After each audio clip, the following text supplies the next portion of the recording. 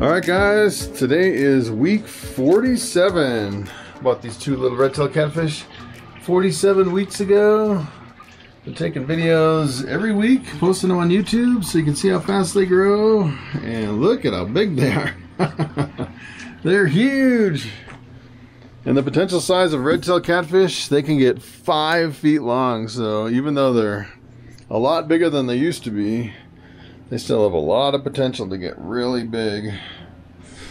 Alright, so we're going to start out with some hand feeding.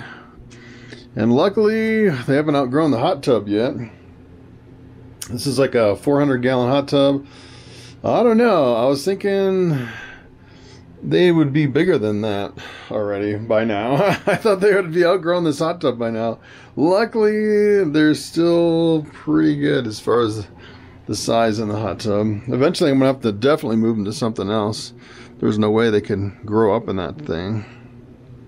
The other interesting thing too is I was looking back at some of the prices on the equipment that like for example that pond filter, and you know, here in early 2023 the inflation's going crazy, and I thought for sure that pond filter would be way more expensive, and I actually paid like $150 for that thing.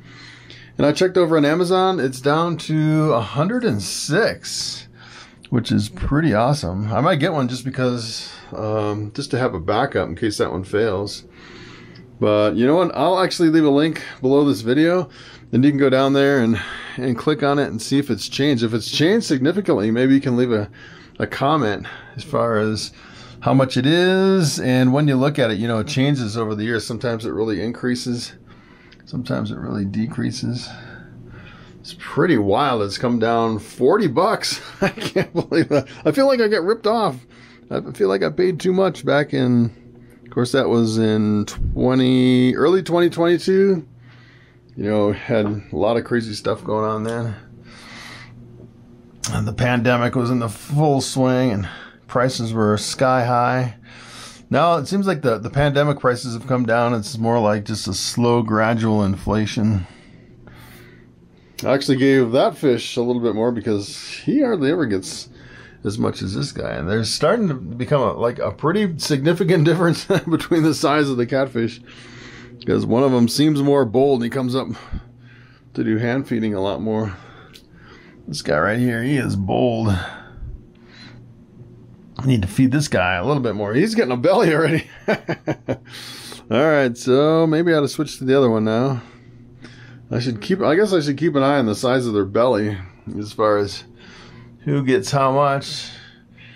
You kind of really don't pay attention until one starts getting a lot bigger than the other one. This guy needs a little bit more. Needs a bigger belly. It's interesting, the water's really clear today, super clear, and it's the middle of the day. We got a snowstorm outside. It's like the break in the snowstorm. So usually I feed these guys later at night, and they're pretty active for the middle of the day. Usually they come out more at night, and it looks like maybe I fed them enough. I think I hit the bottom. They're like, ugh. It's funny, they'll eat and eat and eat, and then when they are digesting, they just kind of sit there. They kind of remain motionless and sit there and digest, which is interesting.